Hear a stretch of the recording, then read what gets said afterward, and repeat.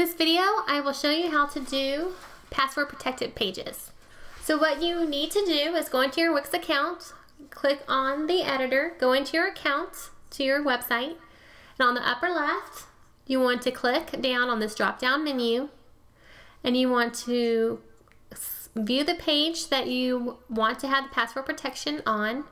Click on that, and then click on those three little dots, and then under permissions, this permissions here, click on that, and then here are the restrictions. So you can have no restrictions, password protection, they need a password to enter the page, or members only section.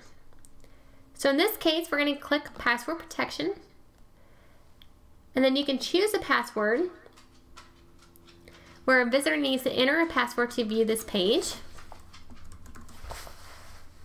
You can select the language that it will be in, or you can, and that's actually it, and then click done, save, and publish. And that's it. It's as simple as that to add password protection to your pages.